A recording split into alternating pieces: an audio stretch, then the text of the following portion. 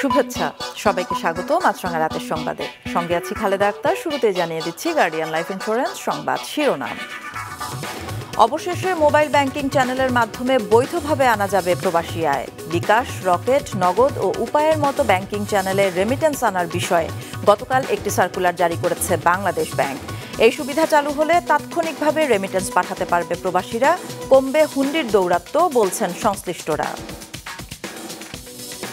বিএনপির 10 ডিসেম্বরের ঢাকা বিভাগীয় সমাবেশকে ঘিরে নতুন মাত্রা পেয়েছে দেশের রাজনীতি। সমাবেশের স্থান নিয়ে চলছে টানাপোড়েন। বিশৃঙ্খলা এবং জনভোগান্তির আশঙ্কায় নয়াপল্টনে দলীয় কার্যালয়ের সামনের পরিবর্তে সোহরাওয়ার্দী উদ্যানে সমাবেশের অনুমতি দিয়েছে সরকার। তবে বিএনপি আজও বলেছে নয়াপল্টনেই করবে তারা। বিশ্বকাপে নিজেদের গুরুত্বপূর্ণ ম্যাচে রাত 1টায় পোল্যান্ডের মুখোমুখি হবে আর্জেন্টিনা।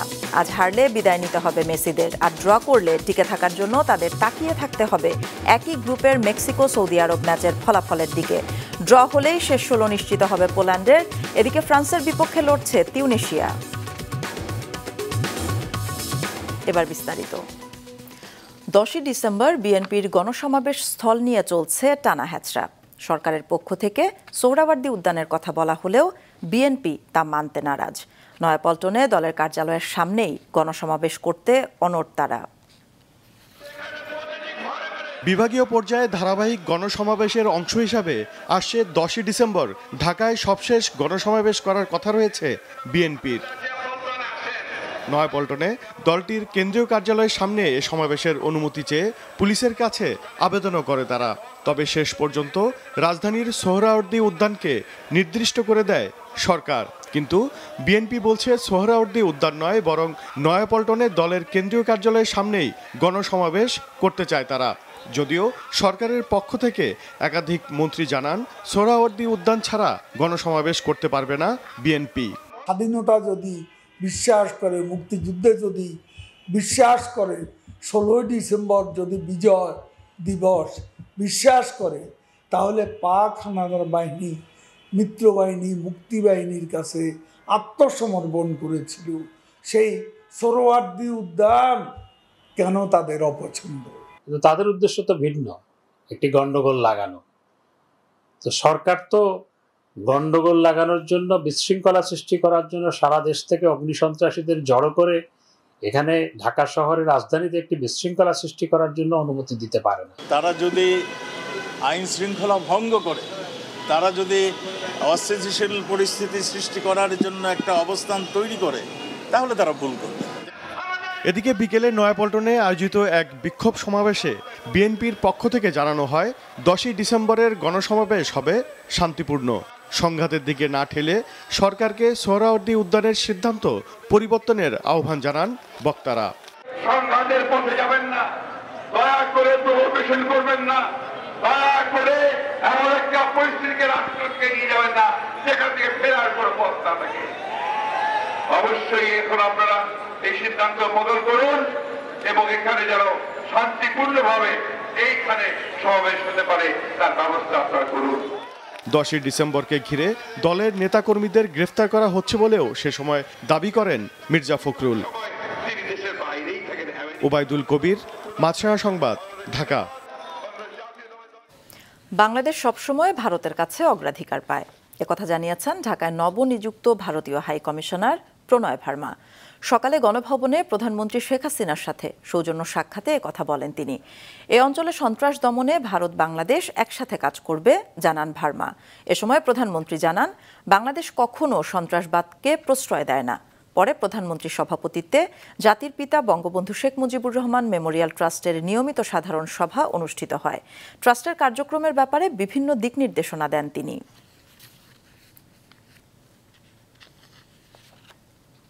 এখন থেকে বিকাশ, রকেট, নগদ ও উপায়ের মতো মোবাইল ব্যাংকিং চ্যানেলের মাধ্যমে সরাসরি আনা যাবে রেমিটেন্স বা প্রবাসী আয়। গতকাল বাংলাদেশ ব্যাংকের বৈদেশিক মুদ্রা ও নীতি বিভাগ এ সংক্রান্ত একটি সার্কুলার জারি করেছে। সংশ্লিষ্টরা বলছেন এতে কমবে হুন্ডির দৌরাত্ম্য। রায়হান শোভনের রিপোর্ট। দেশের বৈদেশিক মুদ্রা অর্জনের অন্যতম বড় খাত প্রবাসীদের পাঠানো অর্থ বা রেমিটেন্স। হিসেব বলছে অক্টোবরে 152 কোটি 54 লাখ ডলারের রেমিটেন্স এসেছে দেশে, যা গেল 8 মাসের মধ্যে সর্বনিম্ন। আগের বছর একই সময় যা ছিল 164 কোটি 68 লাখ ডলার। রেমিটেন্সের প্রবাহ কমলেও কমেনি বিদেশে পাড়ি জমানো শ্রমিকের সংখ্যা। রেমিটেন্সের এমন নেতিবাচক ধারায় চিন্তায় ফেলেছে দেশের নীতি নির্ধারকদের। এমন বাস্তবতায় মোবাইলে আর্থিক সেবাদানকারী প্রতিষ্ঠানগুলোর মাধ্যমে সরাসরি প্রবাসী আয় বা রেমিটেন্স আনার সুযোগ দিল কেন্দ্রীয় ব্যাংক। মোবাইল ফিনান্সিয়াল সার্ভিসের মাধ্যমে এখন রেমিটেন্স পাঠানো যাবে এবং তাতে করে দেখা যাচ্ছে যে ব্যাংকিং সরাসরি যে প্রবাসীরা তারা মোবাইল ফাইন্যান্সিয়াল সার্ভিসের মাধ্যমে তারা রেমিটেন্স পাঠাতে পারবে এবং এতে করে দেখা গেল যে ব্যাংকিং চ্যানেলে ছাড়াও বিকাশ, রকেট, উপায়ের মতো মোবাইলে আর্থিক সেবাদানকারী প্রতিষ্ঠান তারাও এই সুযোগ পাবে। দেশে গত কয়েক মাস ধরে রেমিটেন্স কমার মূল কারণ হুন্ডির দৌরাত্ম্য। তথ্য বলছে দেশে 49% রেমিটেন্স আসে অবৈধ পথে, যার পরিমাণ মাস ভেদে 1 থেকে 2 বিলিয়ন ডলার। মূলত বৈধ পথে টাকা পাঠানো বিষয়ে না জানা এবং ব্যাংকিং চ্যানেলের মাধ্যমে টাকা পাঠানোর ধীরগতির কারণে প্রবাসীরা টাকা পাঠানোর মাধ্যম হিসেবে বেছে নিচ্ছেন হুন্ডিকে। একই সাথে সরকার বেঁধে দেওয়া দরের চেয়ে অন্তত 10 থেকে 15 টাকা বেশি দিচ্ছেন প্রবাসীদের। তবে মোবাইল ব্যাংকিংয়ের মাধ্যমে রেমিটেন্স আসলে কমতে পারে অবৈধ চ্যানেলের রেমিটেন্সের প্রবাহ।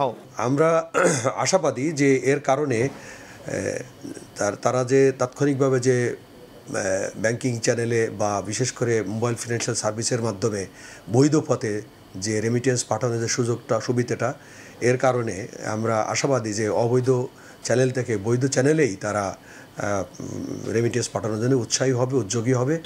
এতদিন মোবাইল ব্যাংকিংয়ের মাধ্যমে সরাসরি টাকা পাঠাতে পারত না প্রবাসীরা।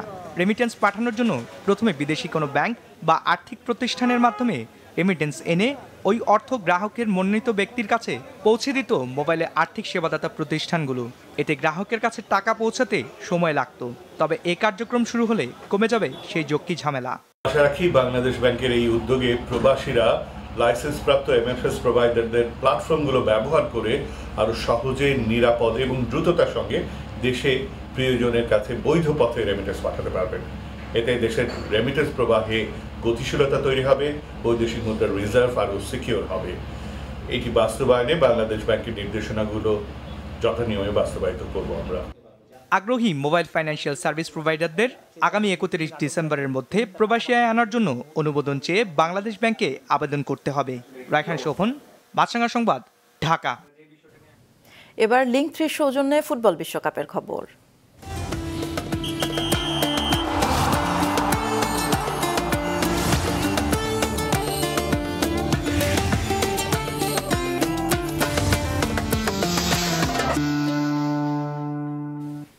পোল্যান্ডকে হারিয়েই বিশ্বকাপের দ্বিতীয় রাউন্ডে উঠতে চায় আর্জেন্টিনা।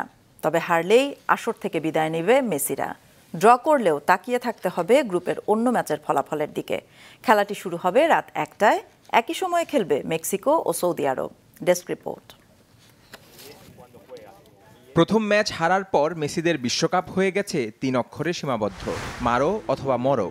সে অভিযানের প্রথম পরীক্ষা মেক্সিকো বাধায় সফল মেসিরা। চক্ষু শীতল করা 2টি গোলে মেসি ও এনজো ফার্নান্দেজ অভয় দিয়েছেন সমর্থকদের। জয় তুলে নেয়ার পথে রক্ষণটাও ঠিকঠাক রেখেছে তারা লিসান্দ্রো মার্টিনেজ, ওটামেন্ডি ও এমিলিয়ানো মার্টিনেজের কল্যাণে। তবে এত কিছুর পরও দল হয়ে নিজেদের অতটা মেলে ধরতে পারেননি আলবিসেলেস্তেরা। বরং মেসির গোলের আগ পর্যন্ত পার সমর্থকদের মনেও বেজে যাচ্ছিল বিদায়ের ঘণ্টা। কিন্তু মেসি যে বলেছিলেন ভরসা রাখতে, সবচেয়ে অবিশ্বাসী হৃদয়ও তাই চোখ বন্ধ করে ভরসা করে গেছেন। মেসি কথা রেখেছেন, নিরাশ করেননি তাদের। পোল্যান্ডের বিপক্ষেও সেই মেসিতে ভরসা আকাশী সাদাদের। 35 বছর বয়সেও দলকে টানছেন আইবুড়ো মেসি। অথচ লাউতারো, ডিপল, পারেদেস, মলিনাদের মতো তার সহযোদ্ধা তরুণরা ব্যর্থ নিজেকে মেলে ধরতে। কিন্তু এক মেসিকে আর কত বইতে হবে দলকে বয়ে নেয়ার ভার। পোল্যান্ড ম্যাচে তাই বাকিদের জ্বলে ওঠা খুব বেশি দরকার আর্জেন্টিনার জন্য। মাঠের খেলার পাশাপাশি পয়েন্ট তালিকায় চোখ রাখতে হচ্ছে স্কালোনির শিষ্যদের। 2 ম্যাচ শেষে টেবিলের 2 নম্বরে আছে দলটি। সবার উপরে পোল্যান্ড, 3-এ সৌদি ও তলানিতে মেক্সিকো। হিসেব নিকেশটাও বেশ সহজ। জিতলে কারো দিকে তাকিয়ে থাকতে হবে না ডিমারিয়াদের, সরাসরি পাবে দ্বিতীয় পর্বের টিকিট। তবে ড্র করলেও থাকছে সুযোগ। সেক্ষেত্রে ড্র হতে হবে একই সময়ে হতে যাওয়া সৌদি আরব মেক্সিকো ম্যাচ, অথবা মেক্সিকোকে জিততে হবে 2 গোল বা তার কম ব্যবধানে। এর বেশি ব্যবধান হলে চলে আসবে গোল ব্যবধানের হিসেব। তবে অঙ্কের এত সব জটিল ধাঁধায় না গিয়ে মেসিরা চাইবেন সরাসরি 3 পয়েন্ট। অন্যদিকে 1986 সালের পর প্রথমবারের মতো শেষ 16 হাতছানি দিয়ে ডাকছে পোল্যান্ডকে। প্রথম ম্যাচে মেক্সিকোর সাথে গোলশূন্য ড্র করলেও সৌদির বিপক্ষে 2-0 গোলের জয় টেবিলের শীর্ষে রেখেছে তাদের। প্রথম ম্যাচে ওচোয়া নামক দেয়ালে আটকে গেলেও দ্বিতীয় ম্যাচে 1 গোল ও 1 অ্যাসিস্ট করে অবশেষে বিশ্বকাপে নামের প্রতি সুবিচার করতে পেরেছেন লেভানডস্কি। এই ম্যাচেও 34 বছর বয়সে এসে বিশ্বকাপে প্রথম গোলের স্বপ্ন পূরণ করা লেভার দিকেই তাকিয়ে থাকবে পুলিশরা। মোহসেনাত শিহাব, মাছরাঙ্গা নিউজ ডেস্ক। দর্শক, বিশ্বকাপ কভার করতে কাতারে আছেন আমাদের senior reporter Shakir Ruben. Argentina Poland match নিয়ে কথা বলতে স্টেডিয়াম 974 থেকে সরাসরি যোগ দিচ্ছেন তিনি। রুবেন, আজকের যে ম্যাচ আর্জেন্টিনা পোল্যান্ড, তা নিয়ে তো বাংলাদেশে তো দর্শকদের উত্তেজনার শেষ নেই। কাতারে দর্শকদের উন্মাদনা কেমন দেখছেন? বাংলাদেশে যেমন দর্শকদের উন্মাদনার শেষ নেই, কাতারে অবশ্যই এর চেয়ে বেশি হবে। কারণ কাতারে যে বিশ্বকাপের ভেন্যু এবং এখানকার স্টেডিয়াম 974 যে আর কিছুক্ষণ পর বাংলাদেশ সময় রাত 1টায় মুখোমুখি হবে আর্জেন্টিনা এবং পোল্যান্ড। আর এই ম্যাচটা আর্জেন্টিনার জন্য খুবই গুরুত্বপূর্ণ। রাউন্ড অফ 16টা খুব ভালোভাবে নিশ্চিত করার জন্য, কারণ জিতলেই রাউন্ড অফ 16-এ চলে যাবে আর্জেন্টিনা। আর যেটা কিছুক্ষণ আগে রিপোর্টেও শুনেছি যে হারলে অনেক হিসেব নিকেশের প্যাচের মধ্যে পড়তে হবে, কিন্তু এই হিসেব নিকেশের প্যাচের মধ্যে আর্জেন্টিনা যাতে না পড়ে সেটাই চাওয়া সমর্থকদের। আপনি আমার পিছনে দেখতে পাচ্ছেন নিরাপত্তা বাহিনীর লোকজনও আছে এবং পিছনে আর্জেন্টিনার সমর্থকরাও আছে। খেলা শুরু হতে এখনো অনেক সময় বাকি, কিন্তু তারও প্রায় অর্থাৎ 4 ঘন্টা আগ থেকে স্টেডিয়ামের কম্পাউন্ডে এসে উপস্থিত হতে শুরু করেছেন আর্জেন্টিনার সমর্থকরা। যেটা আমি দেখেছি যে আসার সময় মেট্রোতে গান গাইতে গাইতে টিমকে সমর্থন দিতে দিতে তারা এসেছে এবং এখানে এসো তারা সমানভাবে স্টেডিয়ামের বাইরের কম্পাউন্ডে যে কনসার্টের জায়গা আছে সেখানে তারা নেচে গিয়ে উদযাপন করছে যাতে দল সাফল্য পায় এবং সেই আশায় তারা করছে।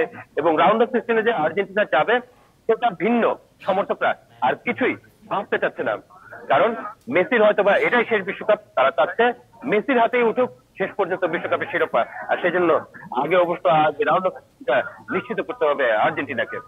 সম্মুখ সারির যোদ্ধা, ষাটোর্ধ্ব ব্যক্তি ও গর্ভবতীদের করোনা টিকার 4র্থ ডোজ দেওয়ার সুপারিশ করেছে টিকা সংক্রান্ত কারিগরি উপদেষ্টা কমিটি।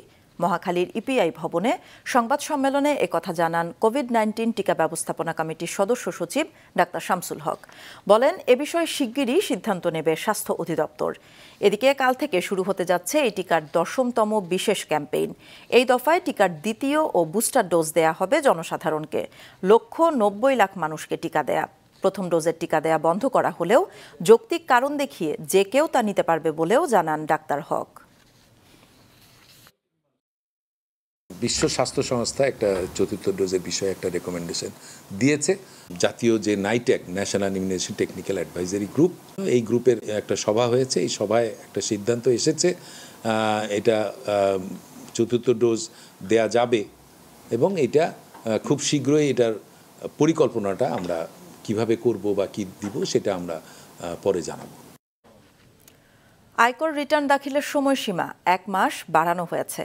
আগামী 31শে ডিসেম্বর পর্যন্ত রিটার্ন জমা দেওয়া যাবে। করদাতাদের আগ্রহ আর ব্যবসায়ীদের আবেদন বিবেচনায় এমন সিদ্ধান্ত নেওয়া হয়েছে বলে সকালে রাজধানীর রাজস্ব ভবনে জাতীয় আয়কর দিবসের অনুষ্ঠানে জানিয়েছেন জাতীয় রাজস্ব বোর্ডের চেয়ারম্যান। বলেন, আয়কর দিতে মানুষের আগ্রহ বাড়াতে নানামুখী উদ্যোগ নেওয়া হয়েছে।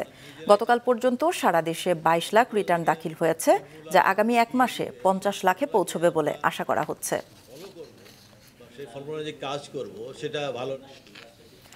ছিন্নমূল মেয়ে শিশু যারা ফুটপাথ, ওভারব্রিজ কিংবা পার্কে থাকে তাদের বেশিরভাগই যৌন নির্যাতনের শিকার। দিনের বেলায় ফুল, পানি এসব বিক্রি করতে দেখা গেলেও রাতের বেলা এসব শিশুরা বাধ্য হয় যৌনকর্মী হিসেবে কাজ করতে। মাহমুদুল হাসানের ক্যামেরায় মৌমিতা জান্নাতের রিপোর্ট। পালায় আসে যে দাদি দাদা অত্যাচার করে, দাদা মারতে লয়, দেখতে পারে না। 12 বছরের রূপালী মায়ের মৃত্যুর পর জীবন সংগ্রামে 9 বছর বয়সে কিশোরগঞ্জ থেকে রাজধানী ঢাকায় তিলোত্তমা নগরীতে শেষ আশ্রয় ফুটপাত। দিনের বেলাটা কাটে ভিক্ষা কিংবা টোকাইয়ের কাছে, আর রাত হলেই পরিণত হতে হয় মাংসলোভী শকুনের ভোজে। স্বেচ্ছায় রাজি হলে কারো কাছ থেকে মেলে অর্থকড়ি, আর রাজি না হলে জোটে অমানসিক শারীরিক অত্যাচার। একজন নিত কইতো বামু দে যে নামালে চল, পরে 10-12 জন মিলে কাম করতো। তোমার উপর নির্যাতন করতো, আর না করতে চাইলে খারাপ করতে মানে না দিলে আমারে মারতো, দৌড়ে ঘুষাইতো, গাল পাশারে ঘুষাইতো, কপালে ঘুষাইতো, মাথা মুথা ফাটায় লাইতো। যে কালকে এক পোলারে দিই না দেখে পোলা আমার গলা দিয়ে টিপে ধরছে, অজ্ঞান বানায় লয়ে যেতে চাইছে, তারপরে এলো ঘুষি মারছে। পুলিশরা দাবলানি দেয়, পুলিশরাও খারাপ কথা কয়। 13 বছরের শিশু রিপা এই বয়সে আরেক শিশু সন্তানের জননী। সৎ বাবার যৌন নির্যাতন সহ্য করতে না পেরে ময়মনসিংহ থেকে পালিয়ে ঢাকায় এসেছিল 10 বছর বয়সে। তার পরের গল্পটা প্রতারণা আর দুঃসহ শারীরিক মানসিক নির্যাতনের ঠাস বুনোটে গাঁথা। বর্তমানে ঠিকানা ফুট ওভারব্রিজ। নিজের আর শিশু সন্তানের খাবার জোটাতে যৌনতাকেই বেছে নিয়েছে পেশা হিসেবে। এখনো পর্যন্ত আমার সকালতে আমার বাচ্চারা না খাওয়া জান না পাবে, আমি আমার কষ্টে বাঁচতেছি না যে আমার বাচ্চারা ঘুমে তুলে কি খাব। আমি জীবন চেয়েছিলাম আমি একটা পাইলট হব, মা আমারে পড়ায় না। আমি পড়াইলে এই পর্যন্ত যদি পড়তাম তাহলে আমি এসএসসি পাস করতাম। ছোটবেলায় পরিবার থেকে হারিয়ে গিয়েছিলেন সুমি। 12 বছর বয়সে দলবদ্ধ ধর্ষণের শিকার হন তিনিও। বর্তমানে যৌন পেশায় যুক্ত থাকা সুমি জানালেন, ছিন্নমূল মেয়ে শিশুদের বেশিরভাগই প্রথমে যৌন নির্যাতনের শিকার হয়ে পরবর্তীতে নিজেদের রক্ষা করতে নিতান্ত শিশু বয়স থেকেই এই পেশায় জড়িয়ে পড়ে। ফলে বাল্য বয়সেই শিশুর জন্মদান থেকে শুরু করে রক্তক্ষরণ সহ নানা স্বাস্থ্য জটিলতায় মৃত্যু ঝুঁকিতে থাকে তারা। আস্তে আস্তে পেট বড় হয়ে যাইতেছে, সে কিন্তু বুঝতে পারতেছে না যে তার পেটটা বড় হয়ে যাচ্ছে, কি জন্য হচ্ছে এটাও সে বোঝে না। এরপর এক পর্যায়ে কিন্তু তার বাচ্চাও হয়ে যাচ্ছে, একটা বাচ্চার পেটে বাচ্চা হয়ে যাইতেছে। এই জিনিসটা সে বুঝতে পারতেছিল না, কিন্তু যখন ব্যথা উঠে তখন কান্নাকাটি করে, চিল্লাচিল্লি করে, রাস্তায় ঘোরাঘুরি করে আমার ব্যথা উঠছে। বিশেষজ্ঞরা বলছেন, ছিন্নমূল শিশুদের প্রায় প্রত্যেকেই নানা ধরনের স্বাস্থ্য ঝুঁকিতে থাকলেও মেয়ে শিশুদের ক্ষেত্রে এই ঝুঁকি সবচেয়ে ভয়াবহ। সমাজ কল্যাণ মন্ত্রণালয় সহ সরকারের সংশ্লিষ্ট দপ্তরগুলোর এখনই এ বিষয়ে নজর দেওয়া উচিত। বারবার সে কিন্তু ভিক্টিমাইজ হচ্ছে, সে চাহিদা তার মানে তার করে এই আর এবং তার সুরক্ষা, স্বাস্থ্য সেবা কোনো কিছুই কিন্তু তার পাচ্ছে না। অতএব সেই জন্য এইটা বড় একটা সমস্যা, আমাদের কিন্তু এটা অ্যাড্রেস করা উচিত। আইনে কিন্তু সমাজসেবা মন্ত্রণালয়কে এই দায়িত্ব দেওয়া আছে যে এলাকায় এলাকায় এই বাচ্চাদের সিকিউরিটি নিশ্চিত করার জন্য বিভিন্ন অফিসার তারা থাকবে এবং থানা বেস তারা থাকবে। এবং পুলিশও যদি দেখে যে এই ধরনের কোনো বাচ্চা, ফ্লোটিং বাচ্চা যার কেউ নাই, তাকে অনিরাপদ কোনো স্থানে থাকলে তখন কিন্তু ওই প্রবেশন অফিসারের হাতে দিবে। প্রবেশন অফিসার তখন তাকে একটা সিকিউরড একটা শেল্টারে পাঠাবে। এইসব শিশুদের বেশিরভাগই প্রথমে নির্যাতিত হয় নিজ পরিবারে, তারপর বাড়ি থেকে পলায়ন এবং অন্ধকার জীবন। কেউ আবার পরিবার থেকে হারিয়ে গিয়ে ঠাঁই পায় রাস্তায়। পাচার কিংবা পরিবার থেকে পরিত্যক্ত শিশুদেরও একই পরিণতি। আলো ঝলমলে নগরীর এক ভয়ঙ্কর কালো অধ্যায়ের বাসিন্দা এইসব শিশুদের দুঃসহ জীবনের কাহিনী অজানাই থেকে যায় সাধারণ নাগরিকদের কাছে। মৌমিতা জান্নাত। চট্টগ্রামে অপহরণ করে হত্যার পর সাগরে ভাসিয়ে দেয়া শিশু আয়াতের শরীরের খণ্ডিতাংশ উদ্ধার করেছে police bureau of investigation PBI. বিকেলে নগরীর পতেঙ্গা বেড়িবাঁধ সংলগ্ন আকমল আলী রোডের সুইচ গেটের কাছে সেগুলো পাওয়া যায়। তার শিশু আয়াতের বলে নিশ্চিত করেছে পিবিআই। নিখোঁজের 10 দিন পর গত 24শে নভেম্বর পিবিআই এই ঘটনায় জড়িত আবির আলীকে গ্রেফতার করে। জিজ্ঞাসাবাদে সে আয়াতকে হত্যার কথা স্বীকার করে। এদিকে এই ঘটনায় গতকাল আবিরের বাবা, মা ও ছোট বোনকে গ্রেফতার করে রিমান্ডে নিয়েছে পুলিশ। 16 বছর পর অনুষ্ঠিত হতে যাচ্ছে কেবল অপারেটরস অ্যাসোসিয়েশন অফ বাংলাদেশ কোয়াবের নির্বাচন। একে কেন্দ্র করে দুপুরে রাজধানীতে অনুষ্ঠিত হয়েছে মত বিনিময় ও প্রার্থী পরিচিতি সভা, যেখানে বক্তারা সম্মিলিত পরিষদের 33 জন প্রার্থীর পক্ষে ভোট প্রার্থনা করেন। তুলে ধরেন কেবল টিভি ব্যবসায়ীদের নিরাপত্তা নিশ্চিতকরণ সহ 12 প্রতিশ্রুতির নির্বাচনী ইশতেহার। আগামী 3রা ডিসেম্বর গুলশান শুটিং ক্লাবে সকাল 10টা থেকে বিকেল 4টা পর্যন্ত ভোট হবে। আজকে কেবল টিভির যে সেখান থেকে এটাকে উত্তরণের লক্ষ্য একমাত্র কোয়াবকে শক্তিশালীভাবে সংগঠিত করে নির্বাচনের মাধ্যমে একটি কমিটি আনা। সমগ্র বাংলাদেশ ব্যাপী ট্যুর করে তাদের অভাব অভিযোগ আমরা শুনেছি এবং সেই অনুযায়ী আমরা যতদিন দায়িত্বে ছিলাম, নির্বাচিত ছিলাম, ততদিন চেষ্টা করে ডেভেলপারদের মঙ্গলার্থক সকল কাজ করেছি।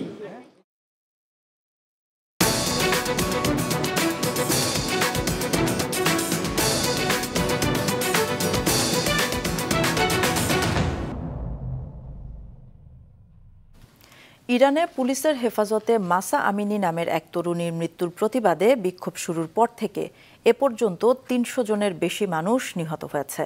প্রথমবারের মতো বিষয়টি নিশ্চিত করেছেন বিপ্লবী গার্ড বাহিনীর ব্রিগেডিয়ার জেনারেল আমির আলী হাজিজাদে। দেশটির বার্তা সংস্থা মেহেরকে দেয়া সাক্ষাৎকারে তিনি জানান, মাসা আমিনির মৃত্যুতে দেশের প্রত্যেকে ক্ষতিগ্রস্ত হয়েছে।